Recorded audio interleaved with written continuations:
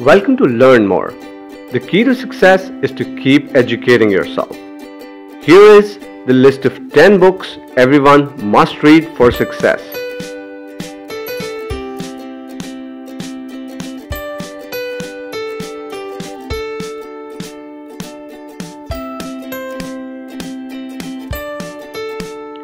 First one on the list is Thinking Fast and Slow by Daniel Kahneman.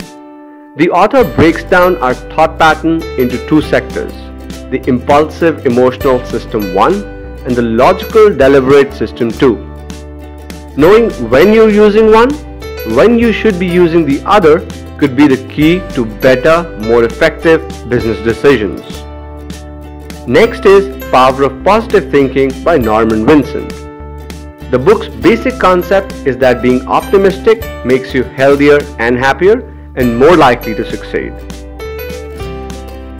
Third book is Drive by Daniel Pink. The book illustrates the fact that motivation comes from many sources. And at the highest level of performance, motivation comes from your deepest and most profound sense of who you are and what you want to be. Next is Don't Sweat the Small Stuff by Richard Carlson. A big part of motivation is clearing your mind of the clutter that weighs it down.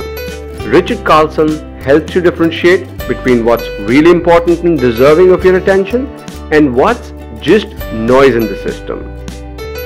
Next up is The Greatest Salesman in the World. Og Mandino's 4 Biblical Parable encourages you to live your life to the fullest by believing in yourself and your ability to help others. Sixth book is As a Man Thinketh.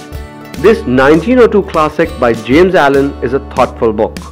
It explains how your thoughts mold your personality and how that personality drives you to take action and determine the type of action you will take.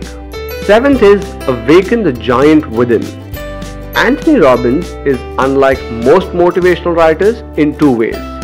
First, he treats training the mind and body as a technological challenge rather than moral imperative. Second, he somehow manages to be both an inspirational role model and the most annoying guy on the planet. Think and Grow Rich is the next one.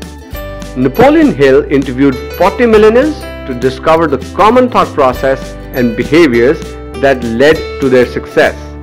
His study of these best practices was revolutionary in a world where it was largely assumed that great wealth resulted from a combination of greed and luck. How to Win Friends and Influence People is the 9th book. Prior to Dale Carnegie's classic, mixing business relationship with personal relationships was considered a bit underhanded, like nepotism. After Carnegie, business relationships and personal relationships were seen not just as compatible but as absolutely inseparable. The 7 Habits of Highly Effective People tops our list for must-read books. Stephen Covey's Roadmap for Living doesn't just help you develop better habits, it also convinces you that acquiring them will make you a better person.